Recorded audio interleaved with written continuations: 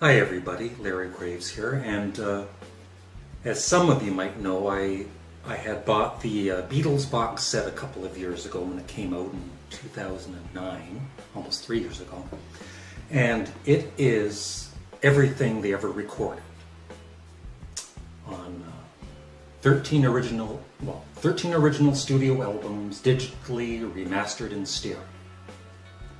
So there you go.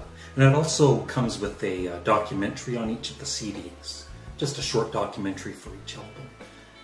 But just a few days ago, I finally bought the Beatles in mono.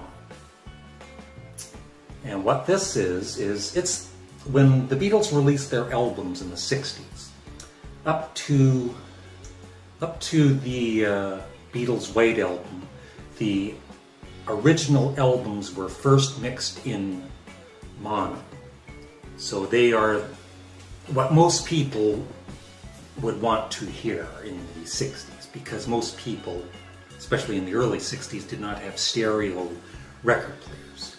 And then they would do stereo mixes for the high-end people. And I guess from what I've read, the engineers wouldn't take quite as much time on the stereo mixes, and the Beatles would usually not be there for the stereo mixes, but they were there for the mono mixes. And there is quite a difference between some of the songs on some of the albums. And I can't really go into the technical stuff of it, but it's quite an experience to hear some songs. For instance, on the Beatles' White Album in mono, there's quite a few different mixes.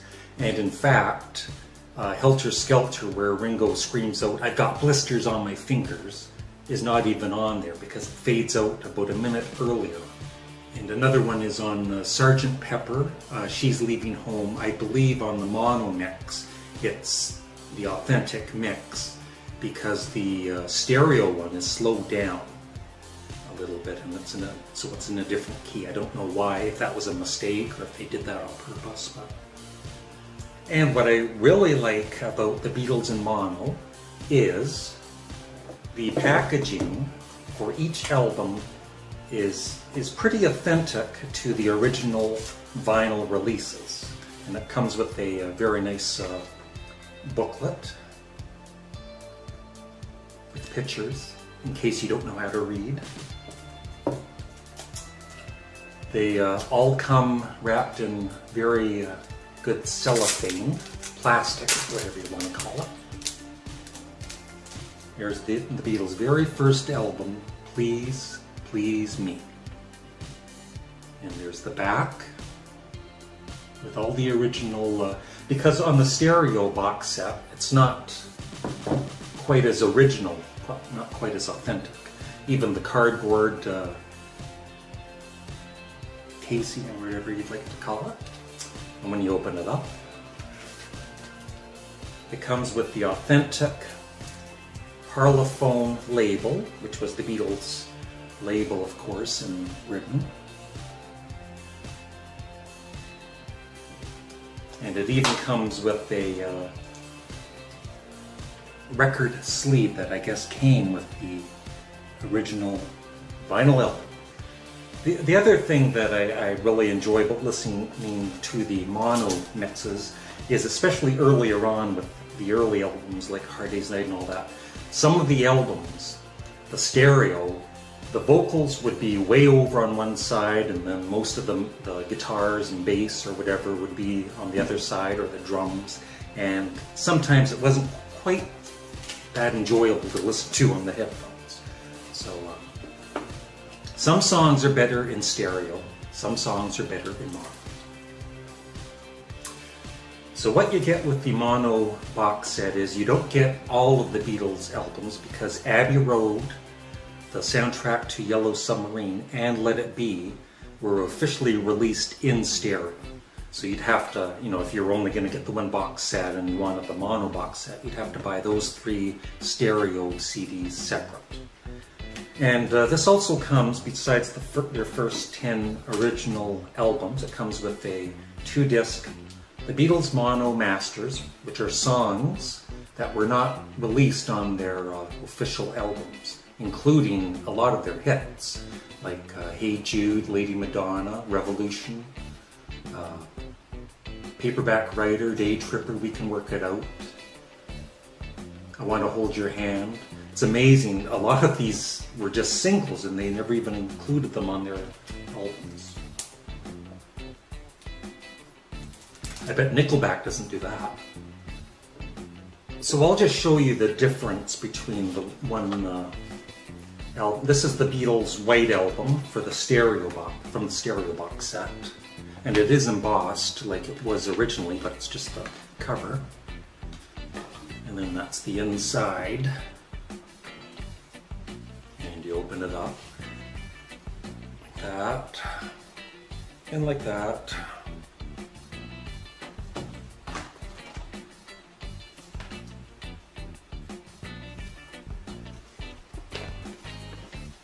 And it does come with the miniature replica of the poster that was included in the White Album with lyrics. The authentic Apple label for the White Album.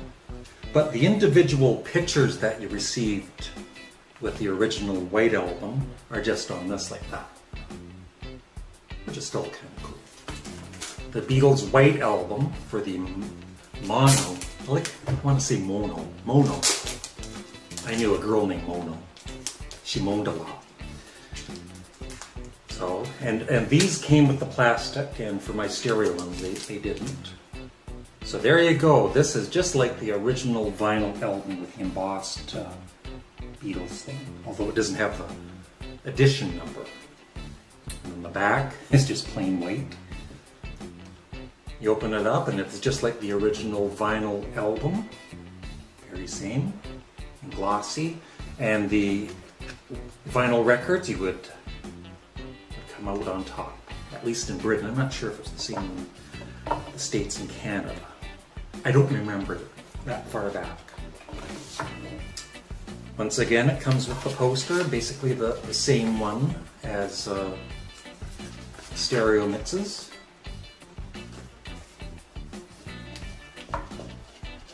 That's what I used to love about vinyl albums, was getting big posters and other stuff. And there's basically the same label.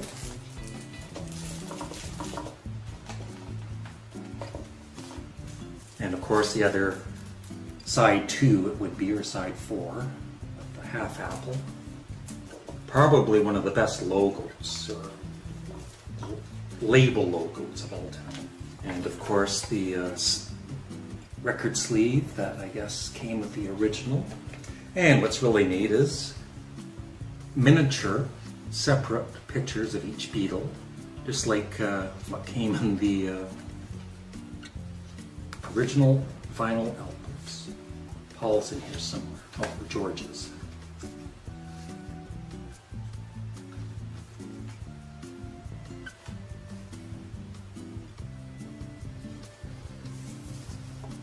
These would originally have been, well, from that, it would be, I believe, kind of like that big.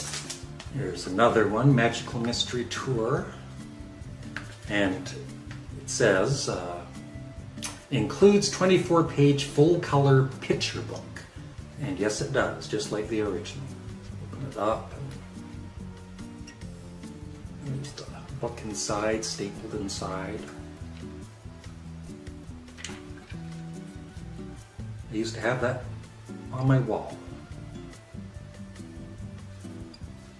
Not my Facebook wall, my bedroom wall. But the only thing I noticed that wasn't as authentic as the original vinyl albums was Sgt. Pepper. Very same. Open it up. The background, the back of the album, with all the lyrics.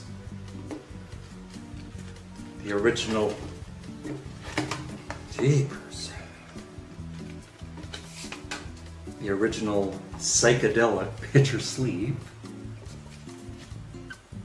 but it does not come with the cutouts of the mustache, which I always thought was kind of dumb anyway, even when I was 10 years old.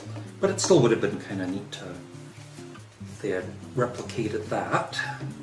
So I guess you would only have the stereo box set and the mono box set if you are a big Beatles fan. And believe me, I am a huge Beatles fan, and there are many Beatles fans who have both box sets. And it's well worth checking out at some point. Thank you for listening and watching. Thank you.